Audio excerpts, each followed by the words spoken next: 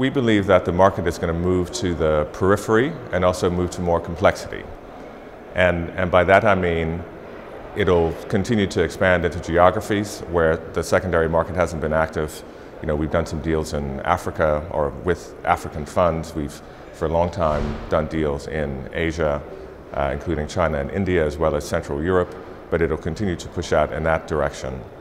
It'll also continue to push into other strategies that haven't been historically associated with secondaries, so real assets, whether that's infrastructure or energy funds or those types of things. Real estate will also increasingly become a part of the market. On the complexity side, you know, there's just a lot of appetite from buyers to do deals that need more structuring, because in principle they're going to get better returns from those transactions compared to doing more standard deals.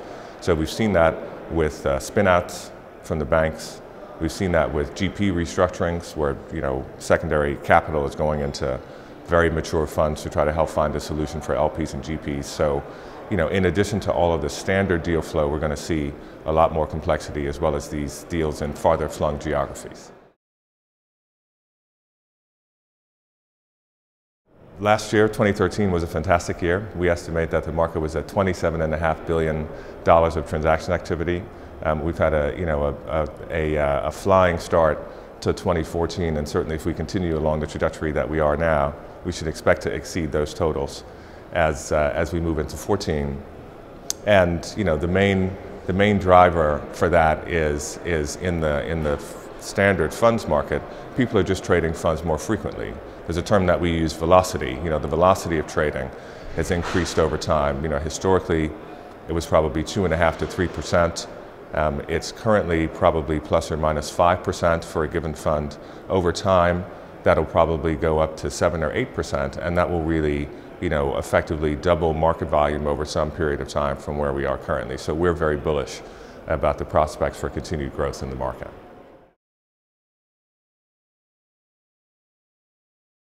You know, deals come in all shapes and sizes, but ultimately there are really three. There've been consistently three types of transactions.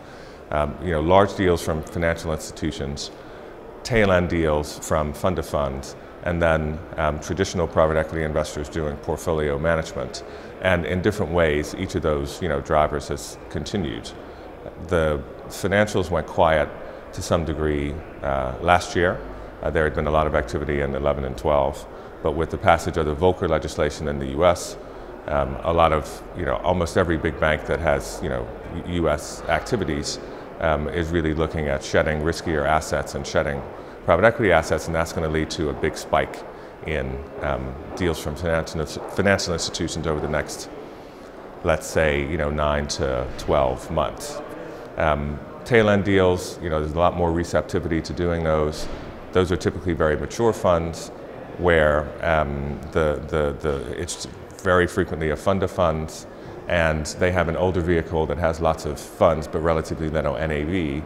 And now there's a solution. You know, we've done a ton of those over the last couple of years, but those are fairly frequent. But we think that there will be more of those deals going forward.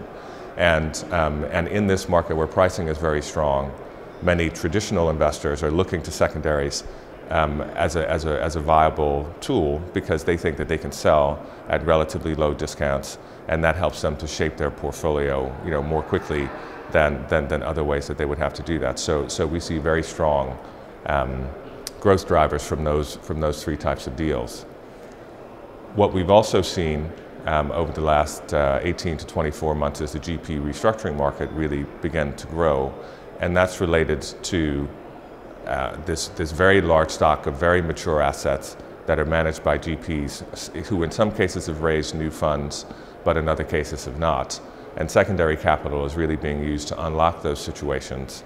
And you know, we estimate there's roughly $100 billion of those types of assets out there, and even if a fraction of that comes to the secondary market with some regularity over the next couple of years, then, you know, that will continue to drive growth and drive deal activity.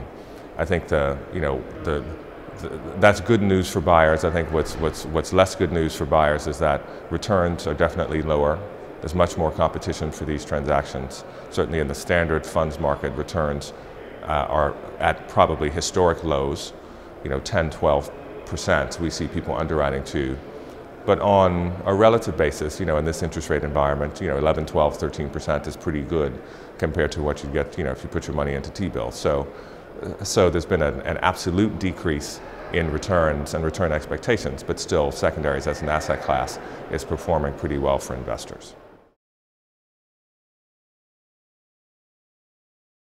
The market's grown a lot over the last decade. For investors that have well-defined portfolios and who want to run a structured process, the market does a very good job. So if somebody wants to do a big deal, hire an advisor, run a two-stage auction, the market is very, very good at accommodating them. What the market does not do well, however, is work with small LPs who have small positions. It's a little bit hit and miss. If somebody has a $5 million position in a KKR fund of some sort, maybe they'll be able to sell it. If they have a $5 million position in a less well-known GP, they would certainly have more trouble selling it. And I think the market as a whole is trying to find solutions for how do you support small, non-standard deal flow. And that'll take time to develop, and that'll take time to work. But we think that that's a great opportunity, for us as a firm, but also just for the market as a whole, to really try to provide that sort of solution to secondary players as well, to LPs as well.